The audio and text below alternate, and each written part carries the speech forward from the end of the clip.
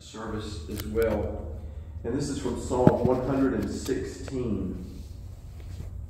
So listen to the word of the Lord.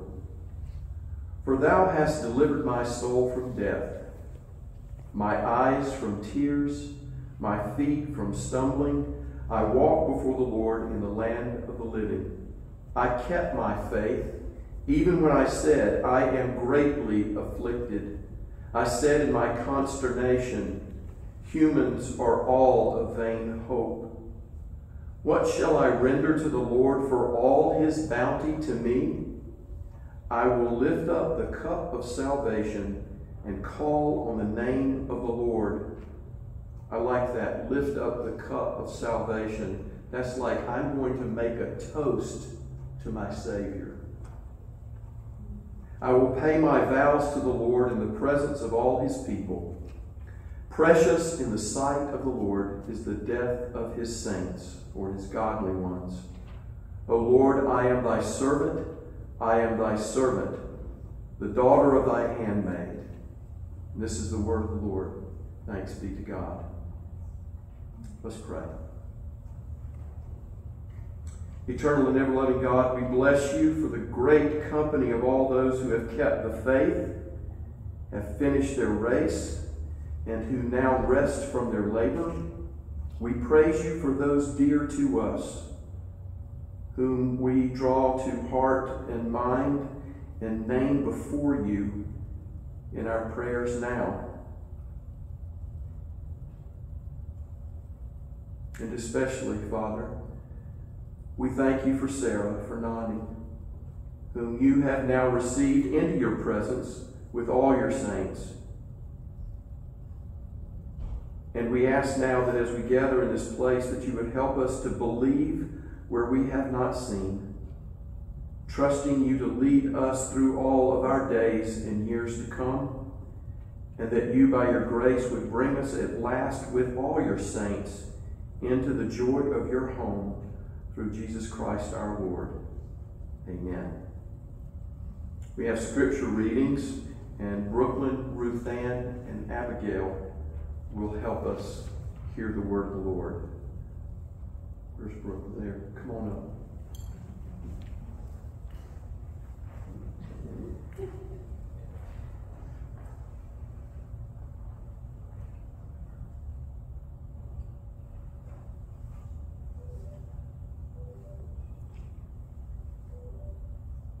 Now the birth of Jesus Christ was as follows. After his mother Mary was betrothed to Joseph, before they came together, she was found with child of the Holy Spirit. And Joseph, her husband, being just a man, and not wanting to make her a public example, was minded to put her away secretly. But while he thought about these things, behold, an angel of the Lord appeared to him in a dream, saying, Joseph, son of David, do not be afraid to take to you Mary your wife, for that which is conceived in her as the Holy Spirit. And she will bring forth a son, and you shall call his name Jesus, for he will save his people from their sins. So all this was done that it might be fulfilled, which was spoken by the Lord through the prophet, saying, Behold, the virgin shall be with child, and bear a son, and they shall call his name Emmanuel, which that translated God with us.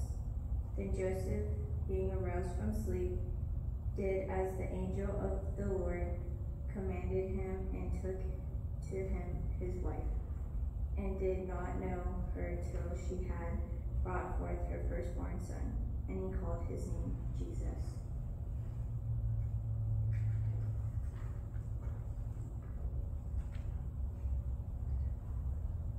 John 14:1-9.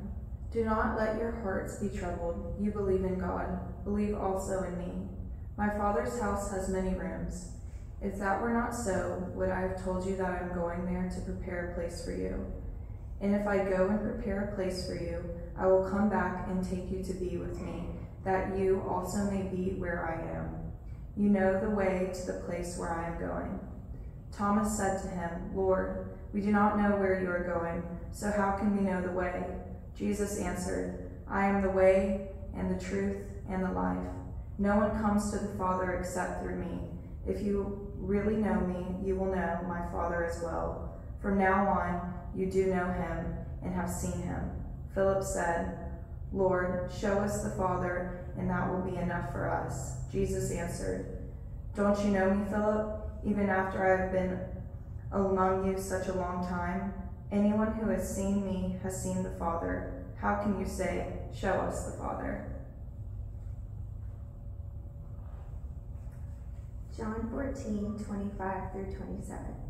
All this I have spoken while still with you, but the Advocate, the Holy Spirit, whom the Father will send in my name, will teach you all things and will remind you of everything I have said to you. Peace I leave with you. My peace I give to you. I do not give you as the world gives.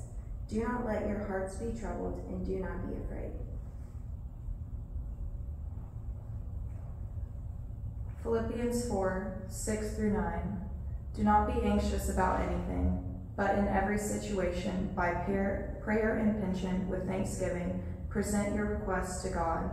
And the peace of God, which transcends all understanding, will guard your hearts and your minds in Christ Jesus. Finally, brothers and sisters, whatever is true, whatever is noble, whatever is right, whatever is pure, whatever is lovely, whatever is admirable, and anything is excellent or praiseworthy, think about such things. Whatever you have learned or received or heard from me or seen in me, put it into practice, and the God of peace will be with you. Amen.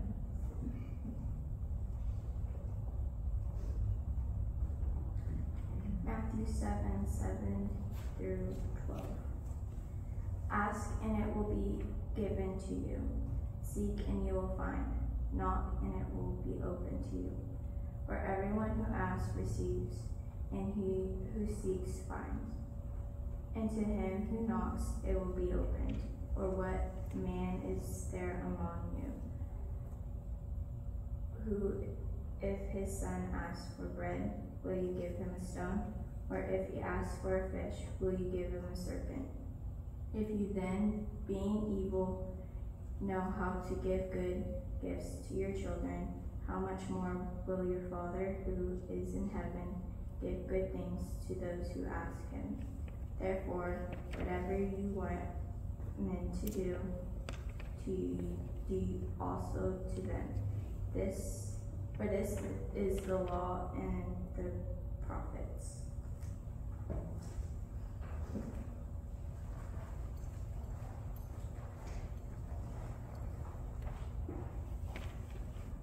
And then finally, from Paul's letter to the church in Rome in the 8th chapter, we read that we know that in everything God works good with those who love him, who are called according to his purpose.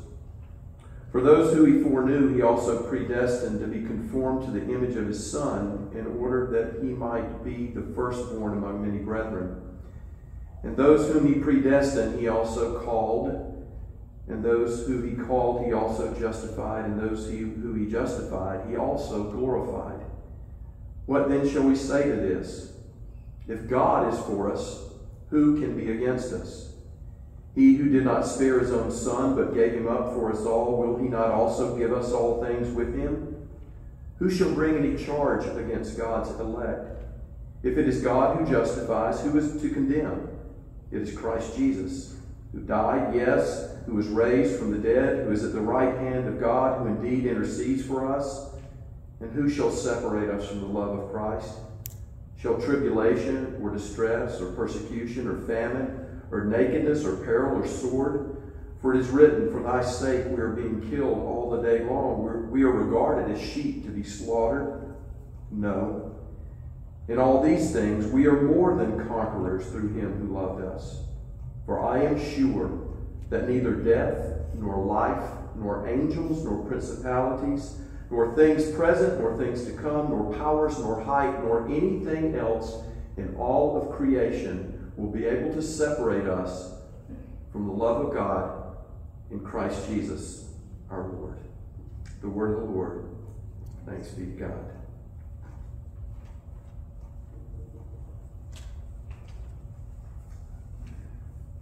As I said when we gathered, it's a supreme honor to be officiating at my mother-in-law's homegoing. Typically, son-in-laws tell jokes about their mother-in-laws, and they're not usually very flattering. I was not able to do that because I got the best mother-in-law anyone could ask for.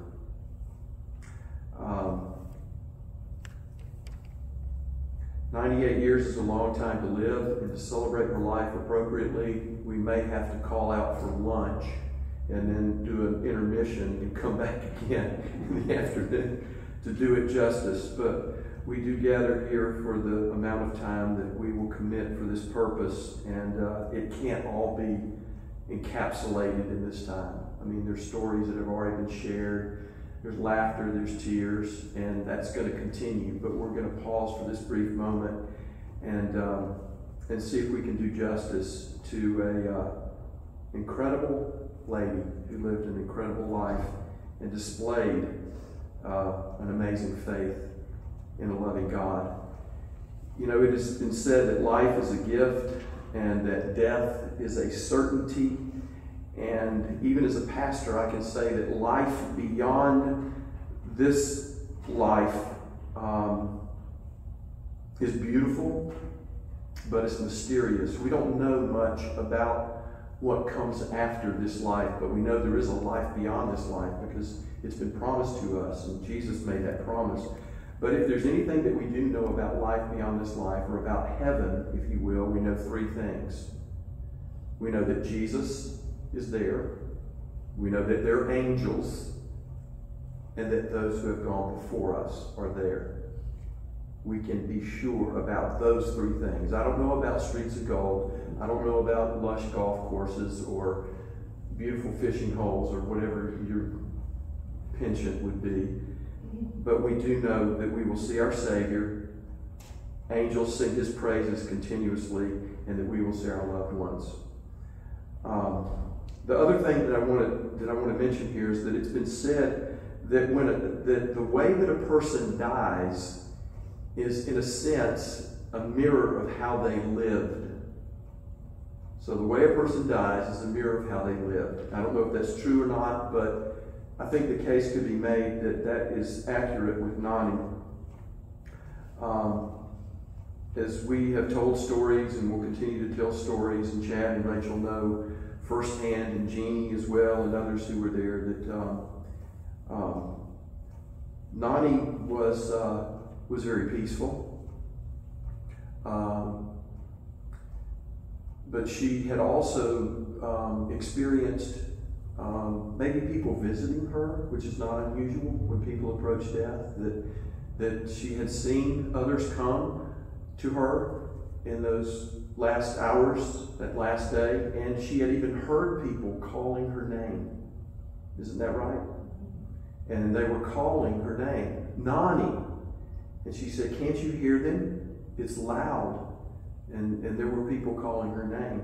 But we know that. But also, as I discovered last night, when Nani actually died, there were a lot of people in the room. I was surprised by that. Chad said there were like 10 people in the room. Rachel, Chad, Jeannie, Dorothy, people from Hardis were there.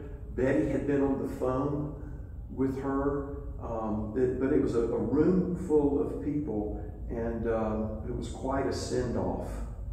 It was quite a send-off. And I think that's so appropriate for the way that Nani lived, because she loved people so much. And I think she relished the fact that she was surrounded by people she loved and people who loved her and had spoken to her and been with her even there right before the end. The other thing I want to say is Christmas time is a bittersweet time to have to acknowledge the death of a loved one,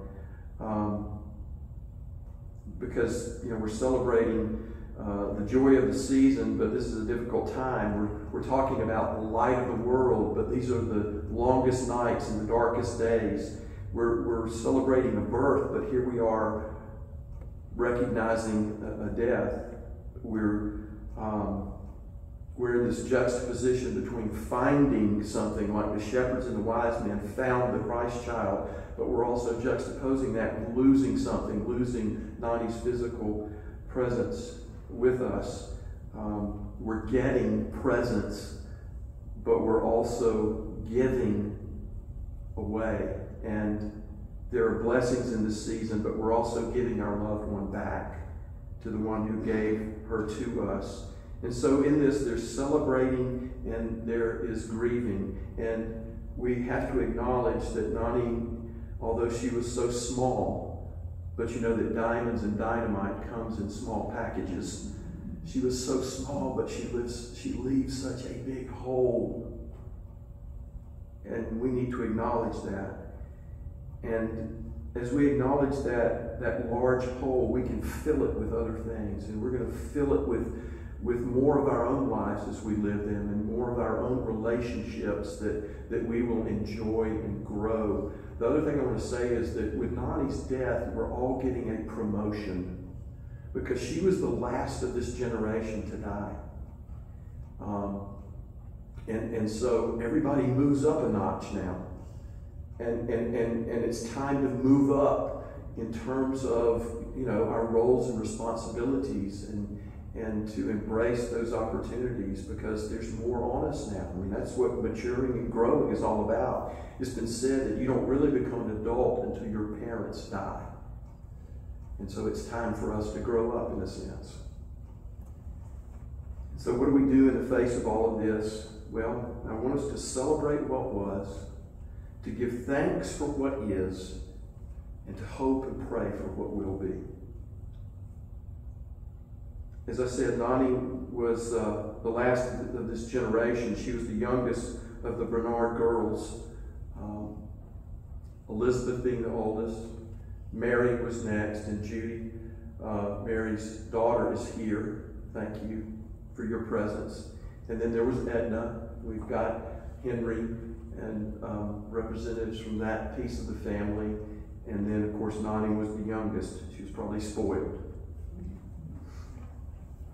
Who was she? We celebrate the fact that she was the wife of Glenn Lemon for 66 years. What a picture of faithfulness and tolerance between the two of them. She was a mother of 3 girls, Betty and Barbara and Jean. She was the grandmother of Chad and Rachel and Abigail and Ruth Ann. She was also a great-grandmother of Kylie and Corey and Nathan and Joe and Brooklyn. She was a volunteer. She was a librarian. She was a beauty queen. She was an officer in her student days in high school. But one of the things that we want to remember and celebrate about Nani is that she was a Christian. And she would want us to remember that, because that was something that was at the core of everything that she was. She gave her life to Jesus Christ at a church camp, at a Plymouth Brethren church camp, back in 1938 when she was 14 years old. She professed Jesus as Savior and was baptized. And she wanted me to mention this fact on this occasion because it was important to her. And it was important to her that you know that it was important to her. She was a lot of things, and we could go on and on. But one of the things that she wasn't was perfect. She was not perfect, and I don't think she tried to be.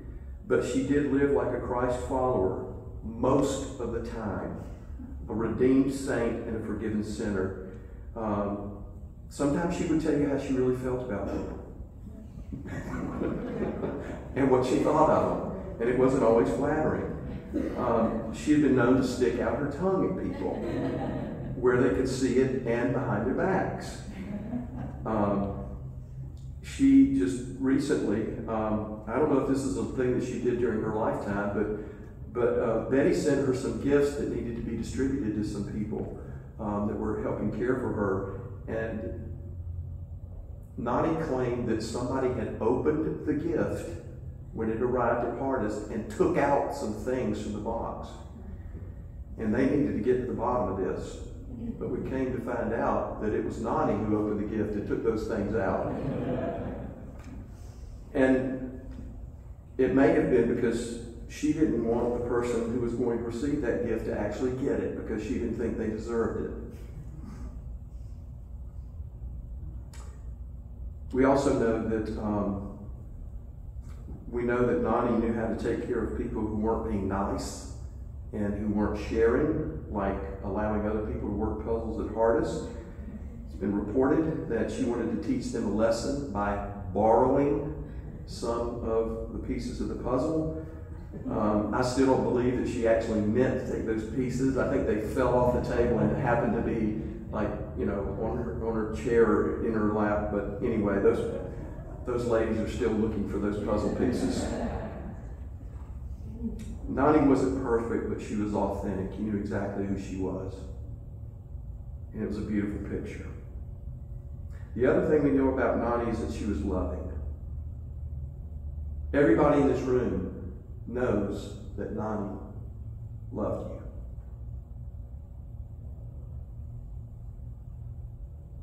And she knew how to show it. It might be making your favorite dish or pastry or banana pudding, by not leaving you alone and finding you wherever you were. She was going to track you down because she loved you. She was going to call you incessantly until you returned the call, because she loved you. She always wanted to know how you were doing, what you were doing. Ask Betty. But Betty was asking those questions too, several times a day. We also know that there was something that you needed to know about Nani and never do, and that was get in the way of her mealtime or her bingo game. Don't mess with it. And we each have our Nani memories or moments and stories. There's so much to remember, to celebrate, to cherish. And we are all here now and will continue to thank God for Sarah and who she was and who we knew her to be.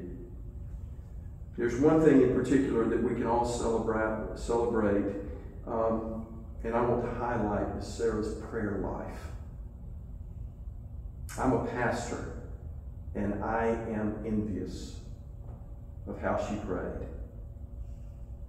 For others, for herself, and for each one of you. You know she prayed for you.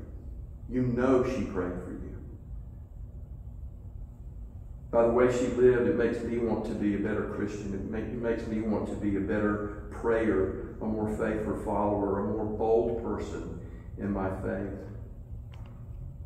And Nani learned this at a young age, and she practiced it her whole life. We can look at her life and we can discover that the more we pray, the more peace we experience, the more gratitude we can express, the easier it is for us to let go of things and to trust God. Or as the Bible says, to cast all our cares upon the Lord, for He cares for you. In prayer, we come to know, as Nani did, that the person that we are praying to is a good Father who wants to give good gifts to His children. We have a good Father that takes care of us as His children, like He takes care of the flowers of the field and the birds of the air. He did this for Nani her whole life. She never lacked for anything. Nani prayed without ceasing, I believe. She gave thanks in all things, not for all things. She didn't thank God for all things, but she thanked God in all things. Nani prayed And she prayed about the big things. Probably about the loss of her father when she was only 5 years old. The loss of her daughter, Barbara. She prayed. The loss of little Jack. She prayed. The loss of her life mate, Glenn. She prayed in the big things. But you know what? She also prayed in the smallest of things. She knew that she could ask God for anything. When Jeannie and the girls and I were here for Thanksgiving, and it was absolutely wonderful. It was absolutely wonderful. Great trip. But Chad had said, the weather's not good. If it's going to be raining, she may not want to go. But she did. She made the effort. And sure enough, on Thanksgiving, it was raining like rip. And Nani was having trouble ambulating, getting around. She would get from her scooter to her chair, or her chair to the scooter to the bed, and in and out of the car. But we got her out to the car, and we got her in the car under the porte-cochere at Hardis, and we drove. And we got to the house, and it rained. It was raining the whole way. And Nani was sitting in the front seat. And as we were driving over there, I'm dodging these big puddles because Houston's about 3 feet under sea level anyway. It floods here. But we were driving there, and I looked over, and Nani was in the front seat. She had her head bowed and her eyes closed. And I said, "Nani, are you doing okay?" And she said, "Yes." I said, "Are you taking a nap?" She said, "No, I'm praying." I said, "Is my driving that bad?" She said, "No, I'm praying that the Lord would make the rain stop." So we got to the house. Chad comes out. It's raining. He's getting wet. I backed the car into the driveway, and I kid you not, by the time we got out of the car, got the wheelchair to the door, it stopped raining.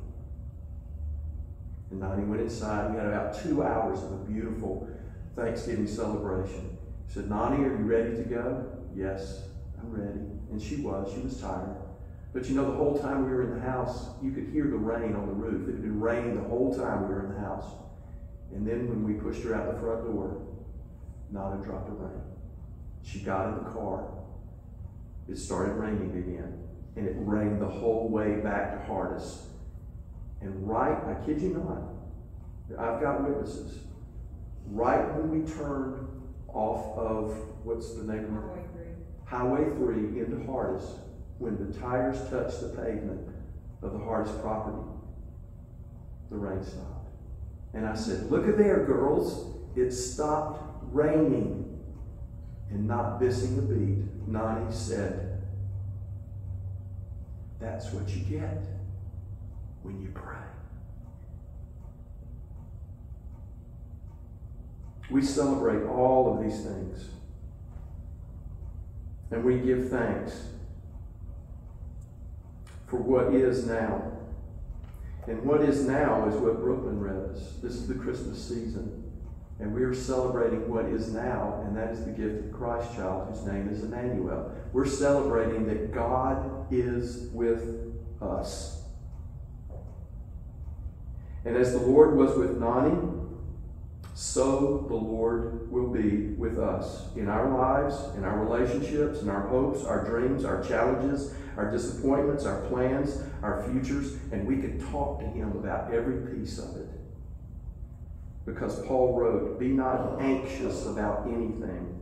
Ruth Ann read it. "Be not anxious about anything, but let your requests be made known to God with thanksgiving.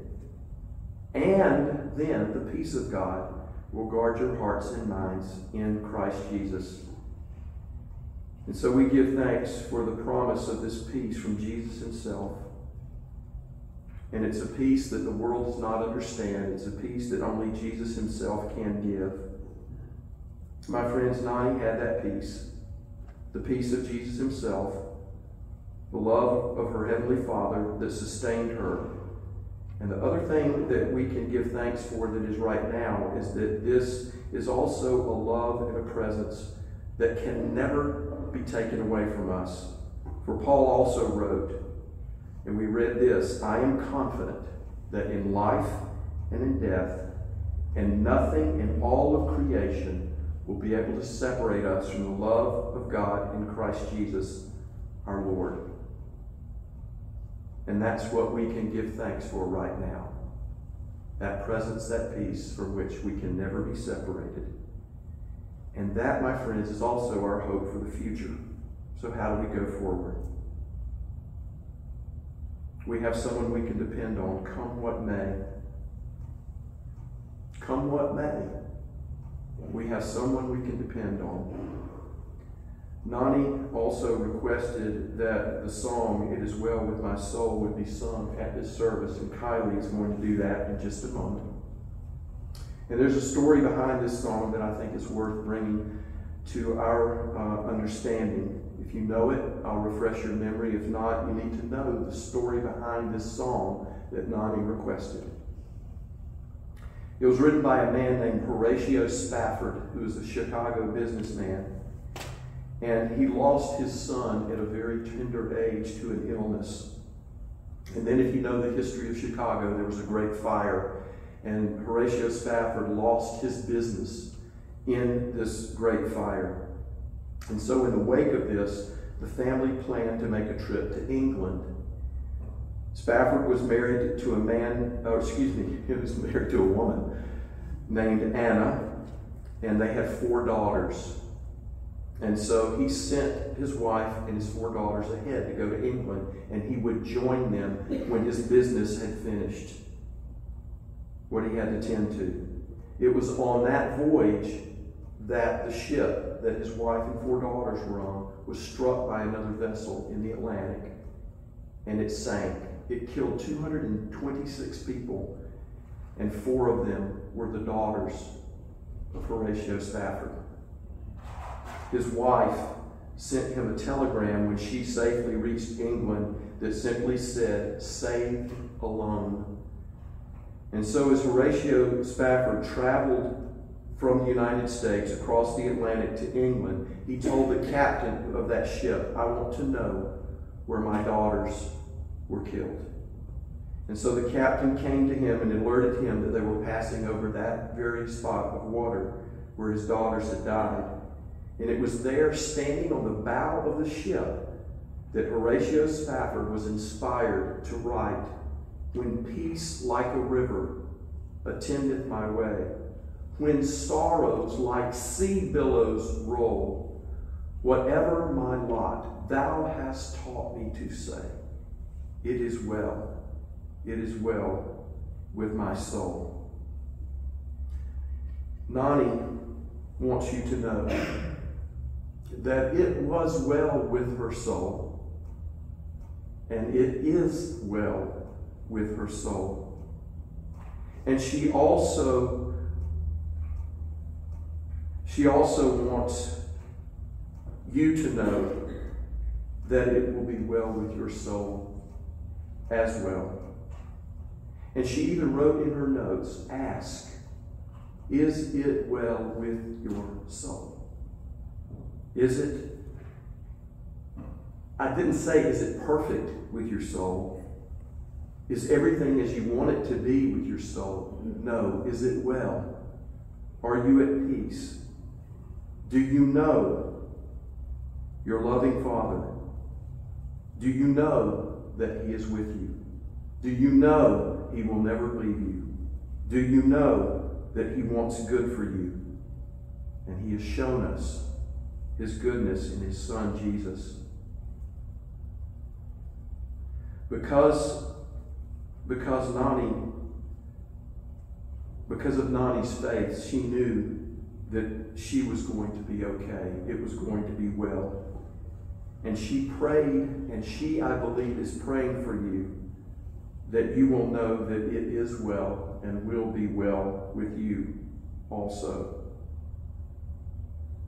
I think that it's this peace in her soul that made her so lovable to the very end. Now remember, I talked about Nani's death and all the people that were in the room with her. What a send-off. But, my friends, my family, I don't think her send-off is any comparison to the reception that she has experienced. For all those who were waiting for her and now celebrate with her in that glad reunion that is promised to us all. They have welcomed her home. We can let her go and know that it is well with her, and it will be with us as well because of our loving Father. And we give him thanks. Amen.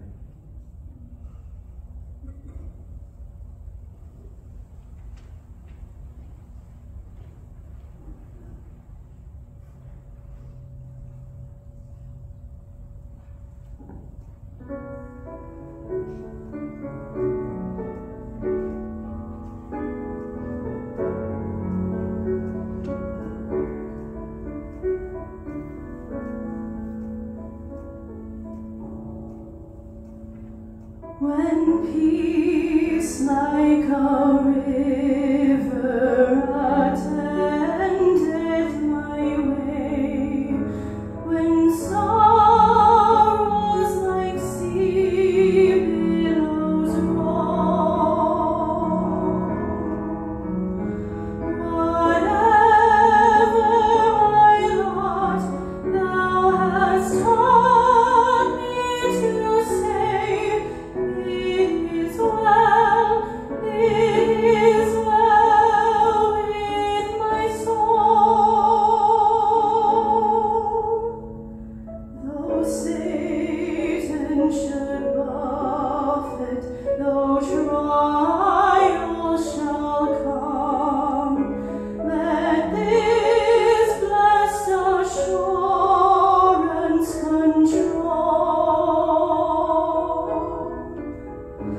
that Christ has regarded my helpless estate, and hath shed his own blood for my soul.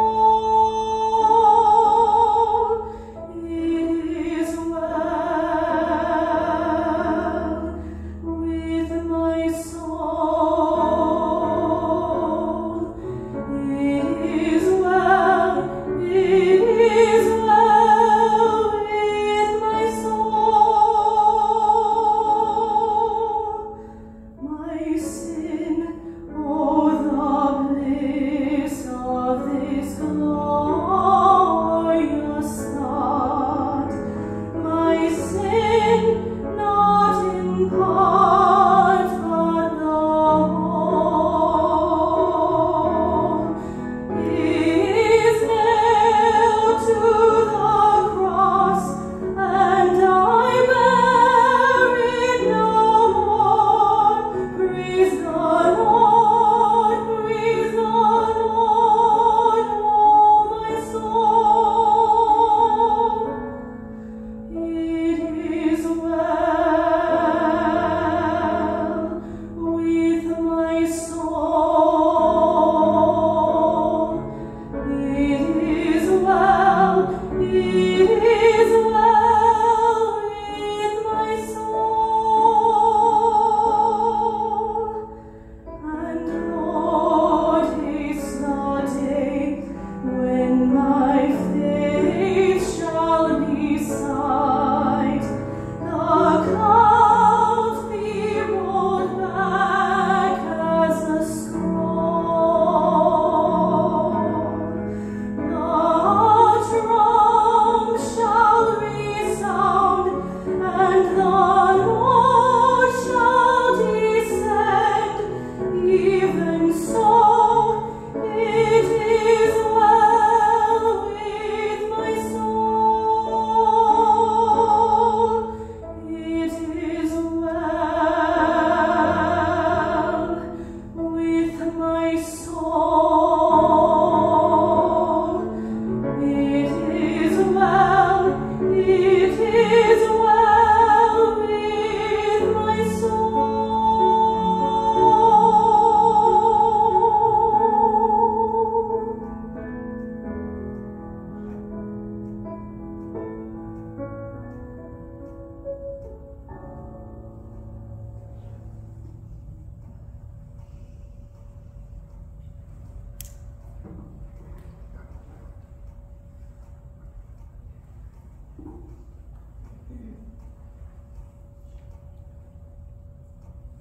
hear the whole company of heaven cheering.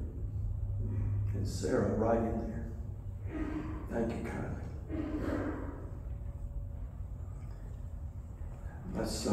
Let's turn to God in prayer now, and we'll conclude the prayer with the Lord's Prayer, and it's printed in the order of service, and so we don't stumble over debts and trespassers.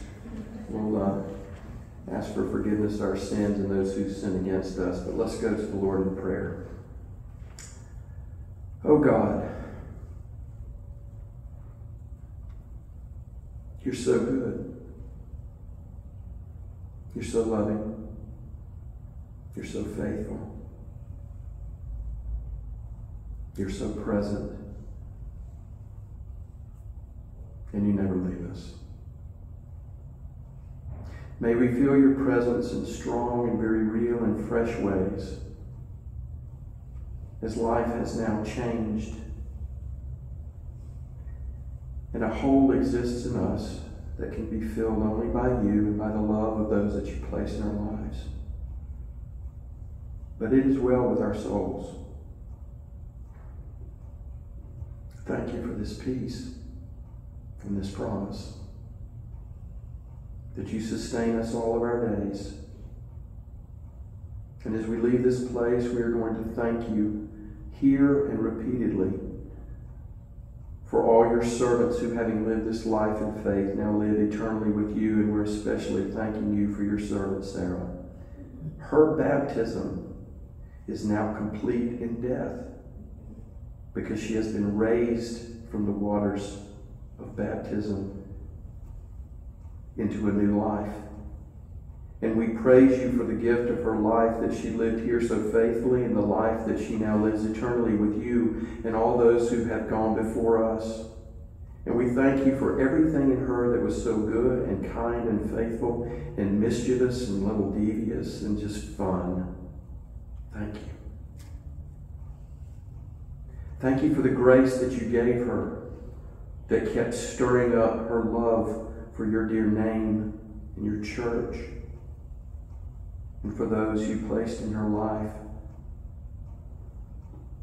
We thank you that her death is past. We thank you that she has now entered into the joy that you have prepared for her through Christ Jesus our Lord. We thank you that in Jesus Christ you promised that there are many rooms in your house, plenty of room.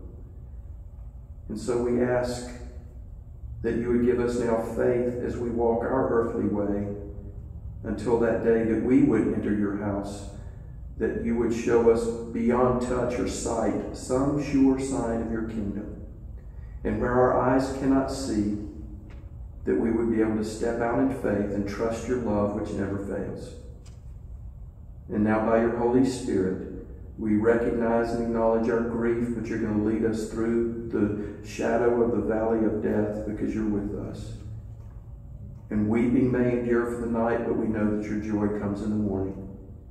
And it is you, Holy Spirit, that will lift our heavy sorrow and give us good hope in Jesus, so that we may now stand up and walk our earthly way that you have planned for each one of us, because it's good. You have good plans for us. And as we walk our earthly way, we look forward to the glad reunion in the life to come through Jesus Christ our Lord. He is the one to whom we pray and who taught us to pray together, saying, Our Father, who art in heaven, hallowed be thy name. Thy kingdom come, thy will be done, on earth as it is in heaven.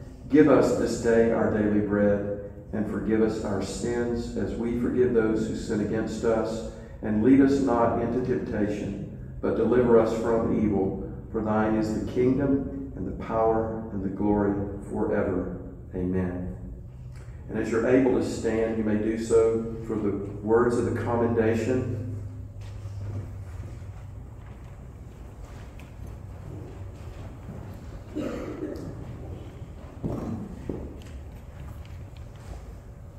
You only are immortal, the creator and maker of all, and we are mortal, formed of the earth, and to the earth we shall return. And this you ordained when you created us, saying, You are dust, and to dust you shall return. And all of us go down to the dust, yet even at the grave we make our song. We can sing at the grave because we know our Savior is risen. Alleluia, alleluia, alleluia. So give rest, O Christ, to your servant with all your saints, where there is neither pain nor sorrow nor crying, but life everlasting. And into your hands, O merciful Savior, we commend your servant Sarah. Acknowledge, we humbly pray, a sheep of your own fold, a lamb of your own flock, a sinner of your own redeeming. Receive her into the arms of your mercy and into the blessed rest of everlasting peace and into the glorious company of the saints in light. Amen. And now may the Lord bless you and keep you. May the Lord be kind and gracious unto you. May the Lord lift up the light of his face to shine upon you and give you peace, and all God's children peace today and forevermore. Amen. As you're able, we'll make our way to the graveside. Please join us.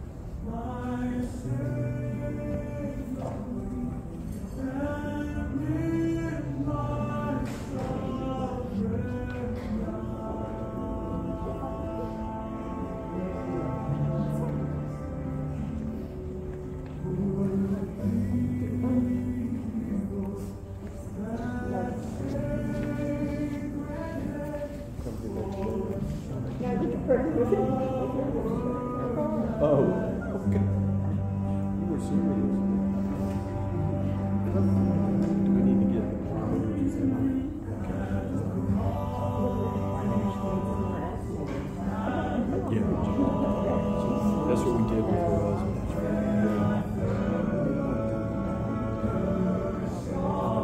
That's right.